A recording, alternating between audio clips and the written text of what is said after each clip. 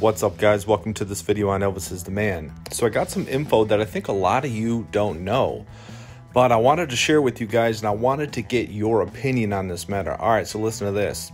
So in March 1970, Colonel Parker came up with an idea for a closed-circuit concert for Elvis. He was going to get paid $1.1 million for this. There was a $100,000 down payment that was split between Parker and Elvis for this by the production company Filmways. So this was March 1970.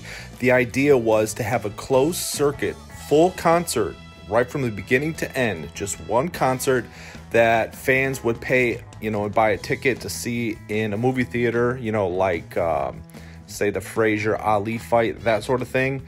Now, at that time, the only time this type of thing had been done was for sporting events.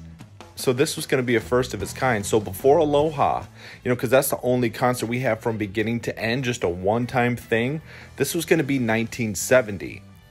Now, what happened was Parker said that if this is leaked at all to the press, there's no deal, and we keep the $100,000. So it's unclear exactly who leaked it, but unfortunately it was leaked, and they scrapped the plans. Now, what came from that was what we know now is that's the way it is.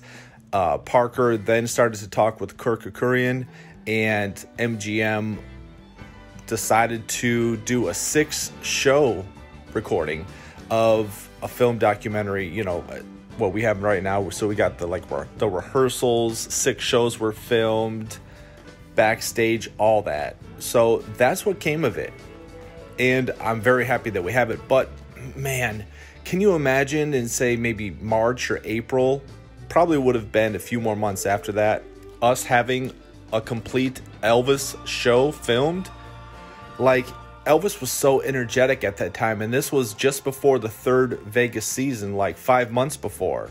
Would you rather have the That's the Way It Is as we have it now, which we don't really have that much of it?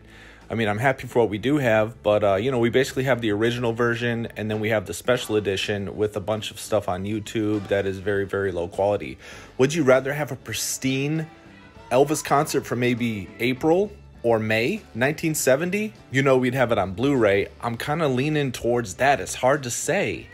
I mean, if say that did go through, and then, 40 years later, I'm like, hey guys, would you rather have a one concert or That's the Way It Is with 6 concerts filmed and all that? I think we would all say, well, we'd rather have, the rehearsals and That's the Way It Is. But looking back, can you imagine one show? Elvis would be paid $1 million for it. One show.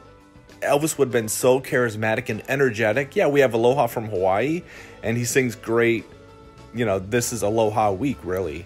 But a full concert in 1970 would be much more energetic.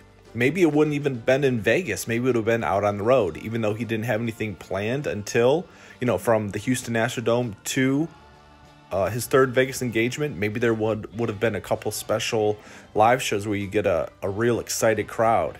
So tell me in the comments what you guys think. Unfortunately, this plan was scrapped. I would love to have both, but talk to me in the comments, guys. Tell me what you think.